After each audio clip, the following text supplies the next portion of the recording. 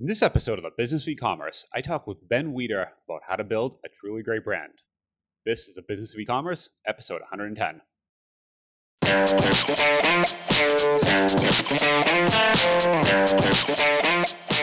Welcome to the Business of E-commerce, the show that helps e-commerce retailers start, launch, and grow their e-commerce business. I'm your host, Charles Plesky, and I'm here today with Ben Wieder. Ben is the founder of Chassis, a men's skincare product. Ben is also a branding expert, a published author, and the owner of Level 6 Marketing, a full-service brand performance agency. I asked Ben on the show today to talk about how you can build a truly great brand. So, hey, Ben, how you doing today?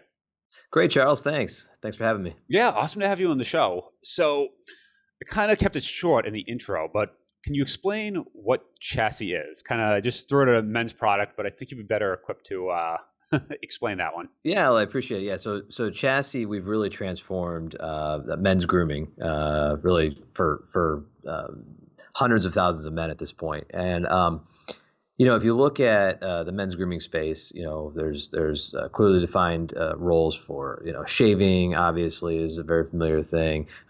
Fragrances, things of that sort. But there's one area that we recognized when we launched in late 2015, and that was the area of what we call, and our tagline is man care for down there, basically powder for guys.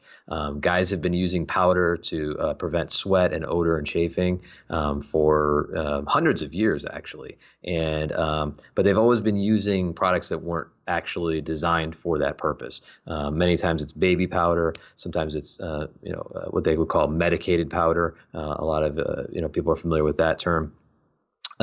Usually it smells either like a baby or an old man. It usually doesn't work great. It works okay.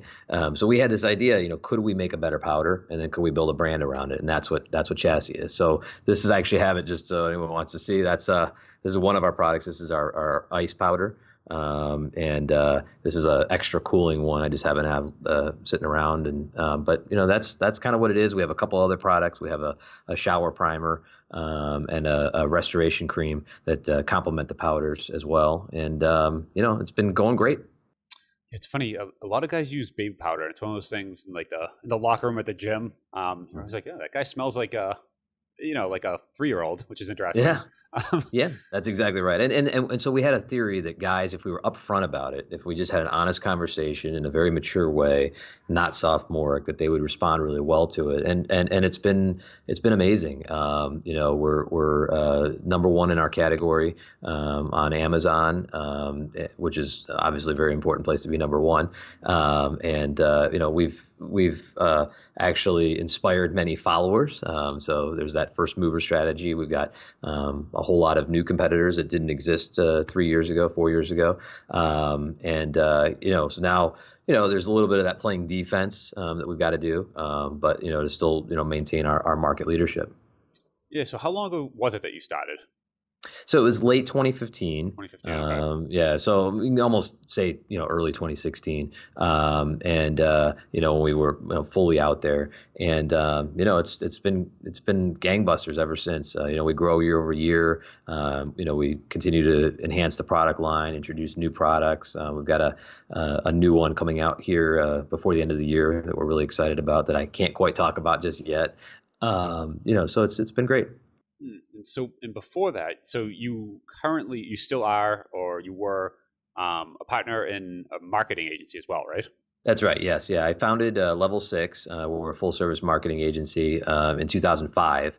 And, when you run a marketing firm like Level 6, there are regular opportunities that present themselves, just organically. You're going to talk to startups and things like that. And oftentimes those conversations lead to, would you like a little piece of this company, in exchange for, services. And so Chassis is an example of that. I was in the very early days that when my co-founders came to me and we started having the conversation, I said, look, I'd like to be a part of this. And so, we run everything out of the same office, different teams, obviously. But it's a really good model. It's worked really well for us. And there's a lot of synergy back and forth. We still have our clients on the agency side, and I've got a lot of help from an employment standpoint with some great people on the agency side, but I've also got a lot of great teammates on the chassis side of things too. Okay, so this was somebody who came to you as a marketing client. So someone came and they said, I have a idea for a product, or they had some product background, and Yeah. you said, Well, in this case, it was actually my brothers. oh, So okay, my well, there you go. brother, So it wasn't yeah. a somebody, it was just your So brothers. this was a little unusual. This one was Okay. my brothers. Usually it's not my brothers, but they came and said, look, we've got this idea. And I said, that's a good idea, but I may have a better one. And it's something that I had saved for a rainy day. I threw it out there. They loved it instantly. We worked together to hone that idea. And then, the rest is history. So it took a long time to get it off the ground. Because when, the dirty little secret of the beauty industry or grooming industry, as we would say for men, is that most products are what we call derivative products. So what you would do is you would go to a chemist and you would say, I want to make the world's best powder. And the chemist would normally say, well, what's the best powder that you know of so far? And I need to start with that formula and then make it better. Okay. So what's your benchmark? Then I'm just going to add maybe one new ingredient, maybe a new fragrance, throw it in a new package, and we call it a day. So almost everything you see when you walk up and down the aisles, of a Target, let's say, are derivative products. They've evolved over time. You start with whatever you think the benchmark is, and you make it a little bit better, right? In the world of powder, we found that wasn't working. We went through a few chemists who sort of operated the same way, but we quickly realized that if you're just going to take baby powder and add a different fragrance, it's not really any better. I mean, it smells better, sure, but it's not really any better. And it was tough. I mean, because that's the way that it really works. And at the 11th hour, we found a chemist out of California. We were ready to throw in the towel. And this guy's name is John. And I said, John, look, here's what we're trying to do. I don't know if you can help us, but we really need to start from scratch, all new product that's never been done before. And he immediately said, I can make you the world's best powder. I know how to do this because he actually said, I've thought about this myself. I'm a powder guy. It's going to be expensive, not his costs, but the actual cost of goods. The formulation itself is going to be expensive to do what you want. And I said, that's fine. We don't care. We just want the world's best powder. We'll figure out how to sell it later. If it's good enough, it's going to sell. So, I mean, to this day, we're the most expensive powder out there. I mean, it lasts a long time. For $20, which is our MSRP. I mean, most people will get, at least 3 months out of a bottle. Most people get well over 6 months out of a bottle. So when you break it down that way, it's not bad, but it's certainly more than a, $3 bottle of baby powder, but again, we're outselling that because there's value there. People understand, they use it, and it's really comparing apples to oranges when you look at what this stuff does compared to, traditional products. What was it your background or your brother's background? Brothers, right? Plural. Mm-hmm. Was it one of your brother's background or your background to know to engage with a chemist and start that process? Like, how did you even? Because most people wouldn't know to do that. Yeah. So my one brother who's most active with me in chassis, Noah. He actually came from CPG, consumer packaged goods, specifically in the grooming areas. So he had a little bit of a background, just enough to be dangerous. I mean, he didn't, he was more on the sales and marketing side, but he knew enough to be dangerous. And to be honest, it was a lot of trial and error. I mean, we hired and fired 3 other chemists before we found John. So, I mean, it gives you an idea. This stuff isn't easy. There's a lot of trial and error, and you just got to kind of work through it. And I think that honestly, chassis is a story of perseverance because I didn't understand the derivative nature of product development in the beauty space until we did this. I mean, now that I understand it, I now understand to explain that, whenever we're going to develop a new product, that, hey, we got to start with a blank slate. But the fact of the matter is, I'd say 95% of those out there in this space, they don't want to do it that way. So if you find the right guy or the right girl to do it, you can really make a pretty good impact in whatever you're trying to do. Yeah, it sounds like that's one of those lessons you would never. I would never think of that going into it. I think most people wouldn't. You would kind of just go talk to the first couple people, take their word as face value, and kind of just say, okay, let's just add some fragrance on top of this and call it. And that's how everyone does it. And I will say this, I mean, not to sell ourselves short. I mean, we got really, really nerdy in the process. Okay. I mean, myself in particular, I mean, we had a conversation the other day um, with our chemist, John, because like I said, we're developing some other products right now. And I don't remember what the ingredient was, but I was talking about this ingredient. And off the top of my head, I said, well, correct me if I'm wrong. The reason that we want to increase the percentage of that ingredient would be to do X, Y, Z. And he goes, "That's exactly right." And it's just because I think to do it, you as a brand leader have to understand what you're putting in there. I understand every one of the ingredients that we have in here. I know what they do. I know where they're sourced from. I know why we put them in there. I even know the safety rating of every single ingredient in here. And I mean, that was done purposefully. So it was a little different. And John has even told us that number one, he had to have an open mind, and he also had to have really no ego going into it, because we came to him with a list of, maybe 20 or 30 possible ingredients that we thought should be included in our original chassis powder. And he took that seriously. Now, they couldn't all work for, different, scientific reasons that are way above, my level. But he looked at our list of ingredients and said, you know what? Some of these actually make sense. It's never been done before. But, I mean, we went through as a team, and this is no exaggeration, went through all of the ingredients in the EWG database, which is like the entire database of personal care products, basically, and researched every single one of them and broke them all down and started winnowing down. And then that's how we got with that list. And that's how, we gave him something to work with. And he's told us that's highly unusual, but I think it's also highly unusual, A, for us to do it, but B, to have a chemist with thick enough skin and, no ego to think that, hey, maybe my customers actually know what they want. Maybe they have a point there, right? And maybe we can work together to make something truly world-class. And so, I think it's that synergy that really got us to where we are. It's always amazing when I talk to retailers, is this spectrum, right, of people that at one end just kind of resell someone else's products. They know very little. They're just kind of like a pure marketing machine, all the way to someone that does this like artisanal, handcrafted something. And there's this and there's a whole gray area in between. It definitely sounds like you guys are more towards very deep inside the product, very specific, very product focused. Okay. Absolutely. I think, I think, because here's the other thing, from a marketing standpoint, it's easier to build a premium brand, I think. I've built plenty of commodity brands as well, from the agency side, and I think there's different ways that you do that.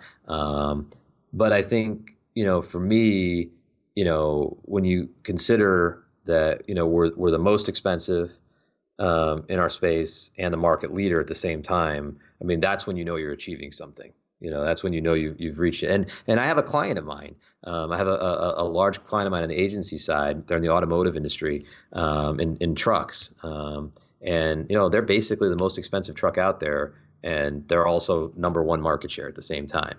Which is, again, I think that's when you're doing something right, because you're selling value, right? They're selling value. We're selling value. At the end of the day, I mean, it's still, their truck might only be a little bit more than the next truck, but it's going to get better fuel economy. It's going to last longer. It's going to have a better warranty. It's going to have better resale value, and on and on and on and on. And that's how they're able to make it all work. And I think, I've always admired them. And I think in much the same way, I've tried to model a lot of what we're doing at Chassis, off of them.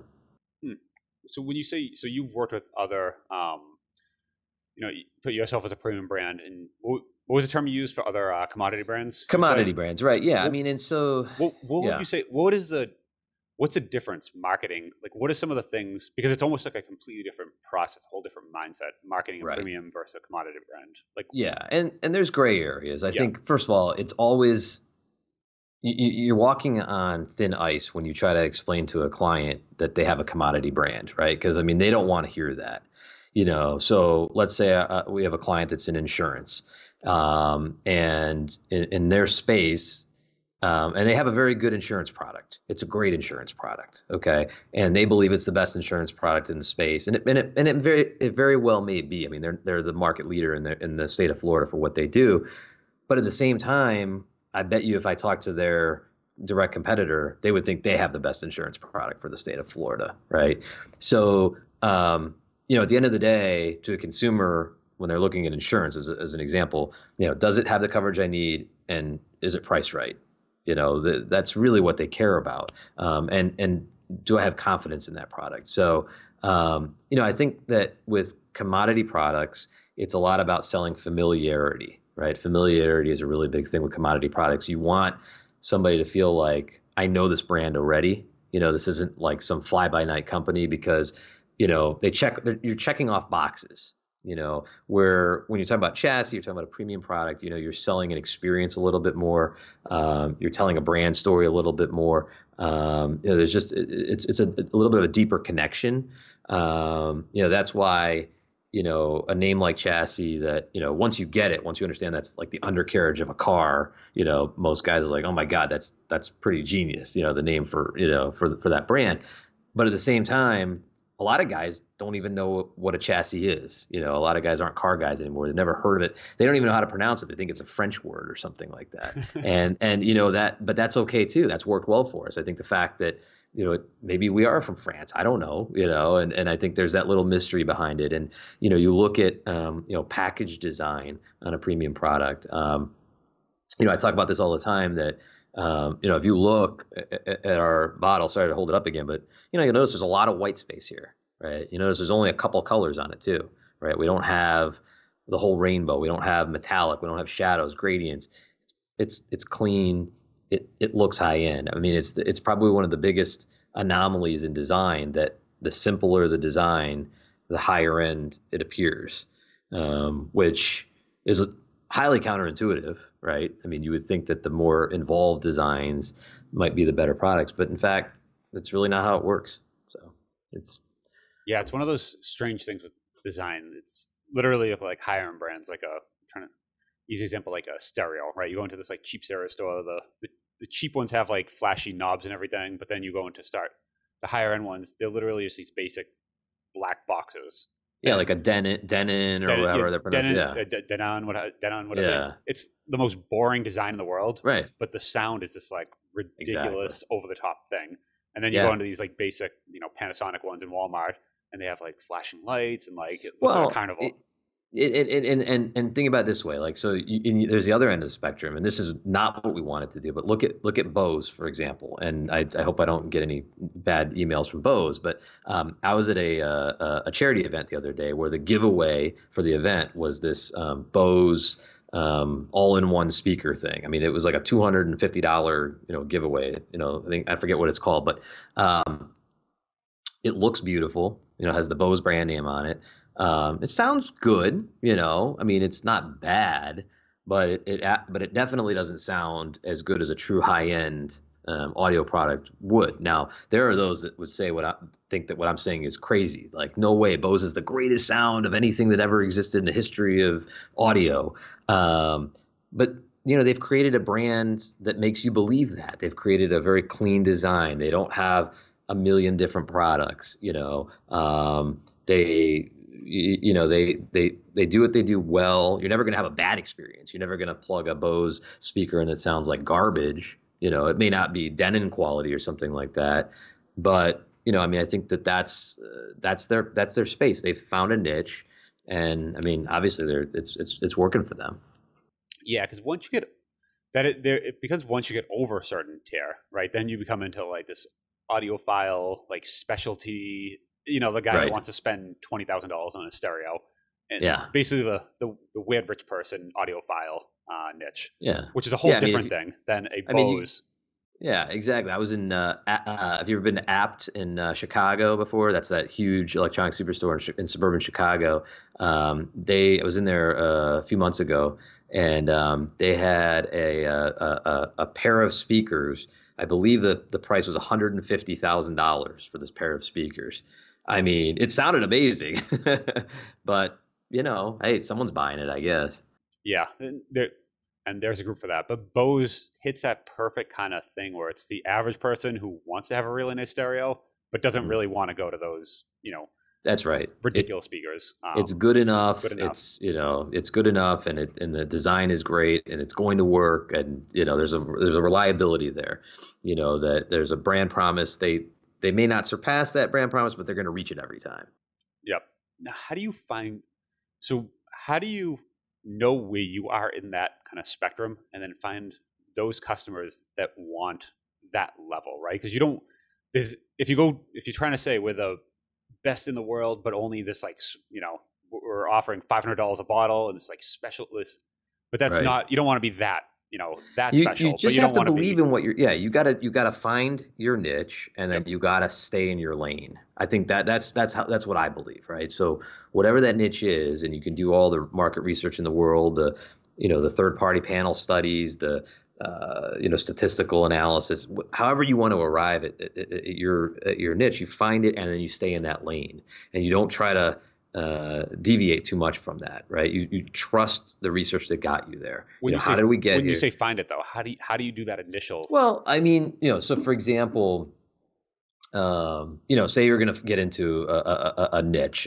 Say you were going to, I don't know, I'm trying to think of something, office chairs, right? So you're going to get into the office chair game, and you're actually going to start, and let's assume you're not white labeling, to your earlier point, because unfortunately that is a very common thing you see today, is just white labels everywhere. It's no one really makes anything. They're just slapping a logo on it. So let's put that aside for a minute, and let's assume that you're actually making office chairs, right? So off the top of my head, because I'm actually buying office chairs right now for our new office, I know that right now there are plenty of cheap office chairs that you can buy on Amazon for $150. There's a few middle grade ones that you can get like at an Office Depot. They're kind of like the Herman Miller knockoffs I tend to buy for my team. They're about $400. They're really good and ergonomic. And then you go from there all the way up to those Herman Millers that are 1,000 to 1,500 and there. And so like right now, if I'm looking at those office chairs, I would say there's a couple of gaps probably. There's probably a gap right around that $200 mark, and there's probably a gap right around that $500-600 mark. And this is again off the top of my head. I mean, don't anyone take this at face value, I guess is what I'm trying to say. So not an office chair expert, but not an office chair expert. Yes, I claim to know very little. But in that example, let's just assume that we run the analysis and we plot everything out pricing wise, and we look at value versus comfort versus luxury versus options, and build a little matrix and kind of plot it all out. And we find, wow, there really is a void for a $200 office chair. There's lots of garbage ones, and then you get in that $400, but that $200 price point's great. We think we can make a better office chair for $200, and that's a sweet spot. You got to commit to that then, and make the best $200 office chair that you can, if that's what you're going to do. Okay, so you would start you take a step back and say, I want to create an office chair, but at that point, it's still not decided what level of office chair. Then you start looking at the landscape, plot out who's making office chairs, what price point, how do you think they rank versus each other, and then start figuring out where you can kind of wedge yourself into that kind of ecosystem. Yeah, I think I would say that that's accurate. I would say that, I mean, clearly there's probably something that led you to office chairs in the first place. I'm guessing you thought that you had some way to do it better, or a design or something like that. But I mean, in the case of chassis, I already explained that, our formula dictated our price point, right? I mean, and I say this all the time, we could make this product for less than half the price, probably a quarter of the price that we're making it for, if we wanted to. It wouldn't work nearly as well. It wouldn't perform nearly as well, but we could do that. And then obviously with, 1/3 to 1/4 of the cost of goods sold, we could drop our price considerably at the same time. If we wanted to go that route. But when we decided to make the world's best powder and put the best stuff in it, it drove that cost of goods up pretty high, to the point where anybody with any experience at all in CPG would say, well, you're going to have a premium price if you want to make any money. We couldn't sell this for $7 a bottle. It was never going to happen. So, I mean, in other words, like in that case, we kind of let the product dictate it. And then, you have a little bit of wiggle room on where you want your ultimate pricing to be. But we're never going to be a drugstore product, Yeah, so you kind of once you started with that, what kind of ingredients went into it? That kind of dictated. Okay, so now out of this whole huge map of your authorship map, you're like, all right, we have to be at least in this section over here. We can't like if we want these ingredients, we just can't be over there. So that kind of started there. Now you have to figure out, okay, Yeah. are we? Is there no one above us? Are we really like the highest end one, or is there some little wedge that we're jumping into here? Yeah, and I mean, then you get into the whole, price elasticity equation. That's a whole another topic. You can get into a whole economics discussion there, and how elastic is your pricing, and ours isn't terribly so. I mean, surprisingly we can run a sale and don't see a huge difference either way. So I think that again, our repeat purchase is so high right now that once you start using it, it's really it's something you're going to probably use for the rest of your life, and just really become a part of your grooming routine. So, and honestly, for most guys now, okay, is it $18 a bottle? Is it $20 a bottle? Is it $25 a bottle? For the average working guy, if it's something that's important to you, you're probably not going to give a whole lot of thought to that, for something that's good, Yeah, and I kind of think something your toothpaste or deodorant, your kind of consumables you use all the time. At some point, you just stop looking at the price. You just know that's the exact you almost have like a picture, and that you just follow the picture and you skip over the price. And you just know it's roughly once you kind of purchase it once, you're like it's right at this price. I don't really care anymore. I'm just going to keep buying it. And that's what you do. Kind of I don't know if just men, but I know that's at least what yeah, I do. yeah, it is. And I mean, one of the interesting things about grooming that, there's all this research in the world that says that, in fact, during the '08 recession, there's all these studies that show that premium grooming products and premium beauty products did not suffer very much during the recession.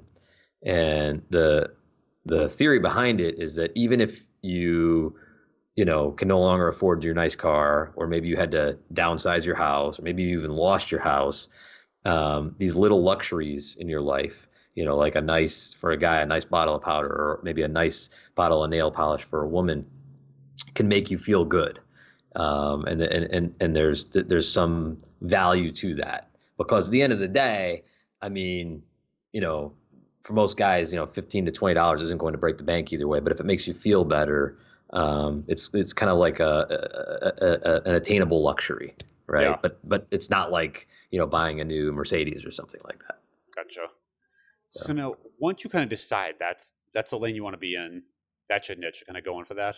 How do you convey that to the customer? How do you, from a branding point of view, how do you actually tell them, like, other than so we said it's a clean design, that sort of thing, but in the price. So those are kind of the two basic things. But how else? How are you really conveying them the story and like who we are? And this is who yeah, we are as a brand.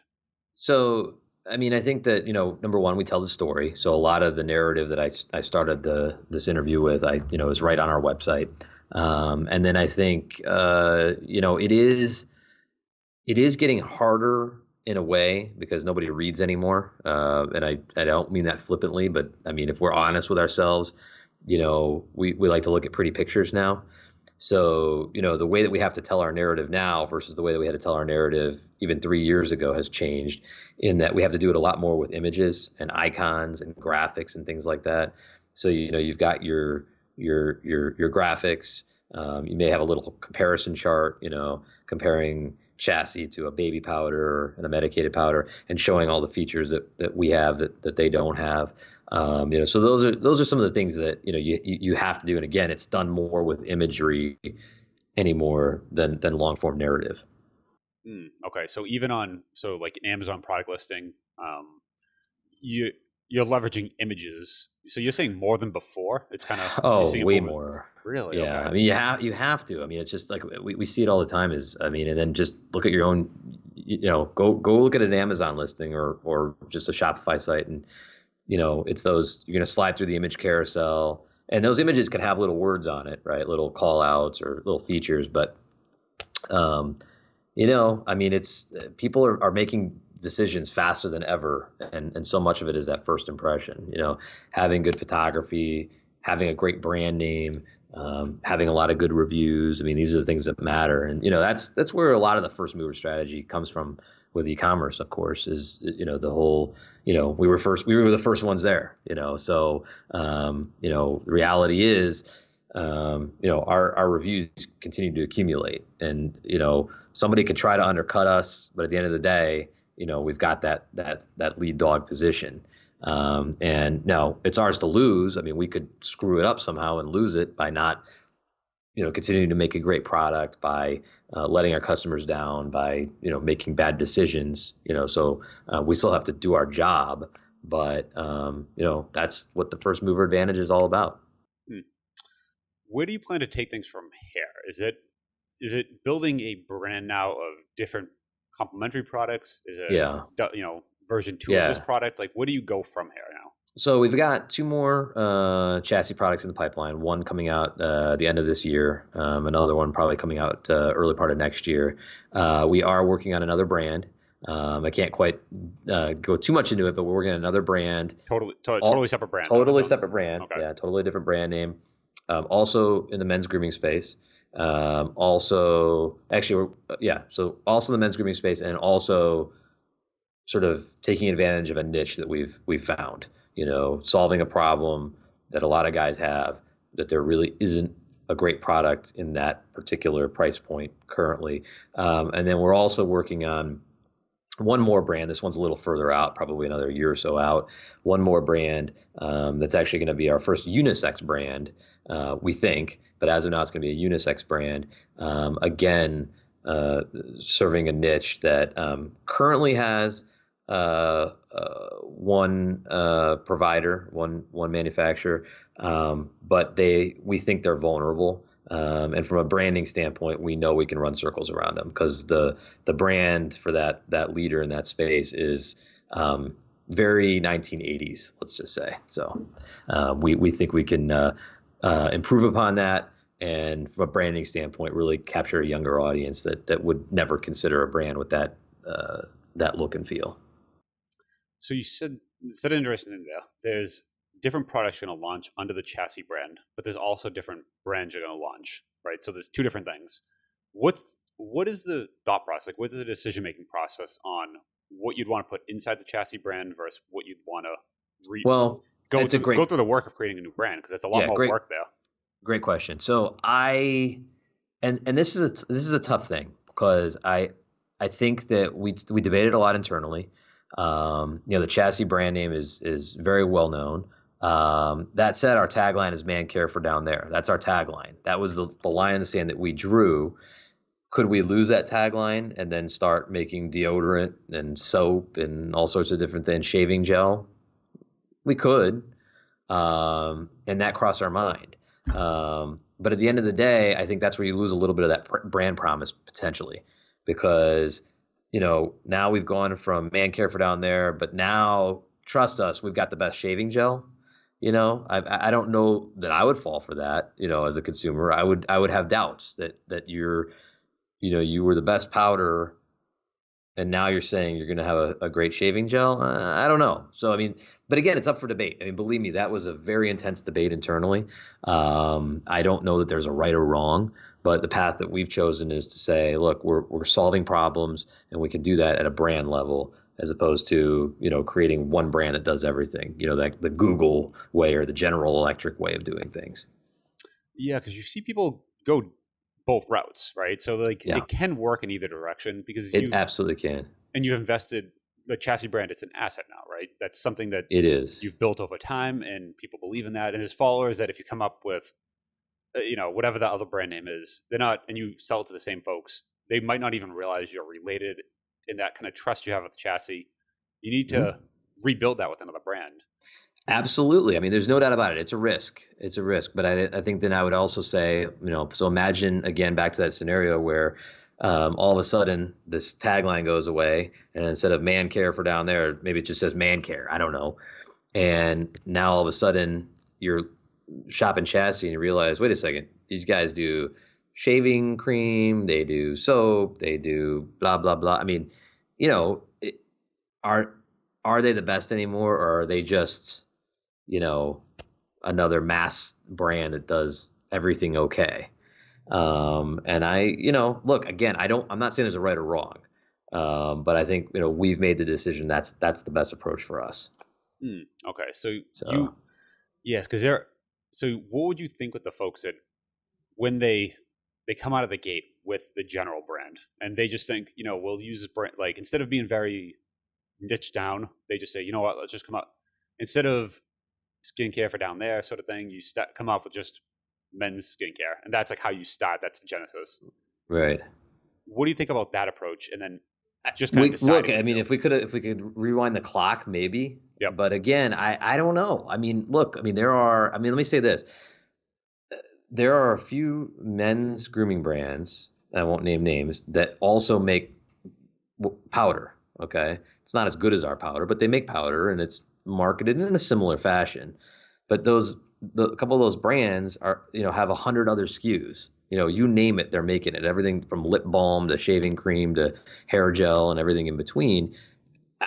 Their sales of that powder don't even come close to this, right? So, I mean, that could be some evidence right there that show. And these are huge brands that anyone would love to be a part of, right? I'm not knocking these brands, and if you were to add up those 100 SKUs that they have, these are massive companies you're talking about here, right? So I'm not throwing any stones, but at the same time, they're way behind where we are in the niche that we're in.